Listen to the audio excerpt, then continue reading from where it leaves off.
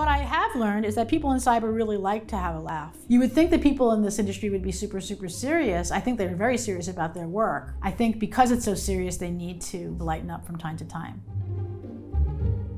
So this week on Cybercrime Magazine Cartoons, we are drawing this scene right here that you can see. We've got two people going through security at the airport. The woman's got her laptop open. He's pointing at something he sees on the laptop, and the security guard says, "Sorry, I can't let you through with those bullets in that document."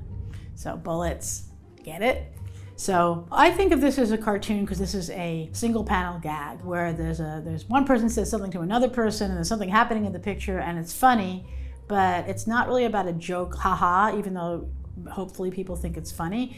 It's about an observation. And this one, the observation is they've gotten so strict in security that they're not even letting you through with bullets in your document.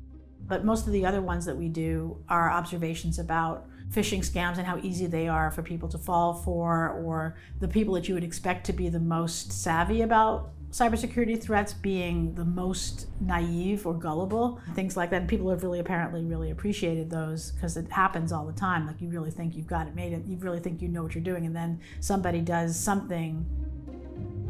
What I'm hoping people take away from seeing a cartoon, it really kind of depends, are they seeing it first or are they seeing it after they read something? But if they see it along the way while they're consuming the magazine, what I'm hoping they take from it is, first of all, we understand them, we're on their side, we're here to provide them with information and also a little bit of entertainment, and the fact that their work is important and hard, and they deserve to kind of take a little break every once in a while and just kind of smile together at the industry and at their day-to-day work.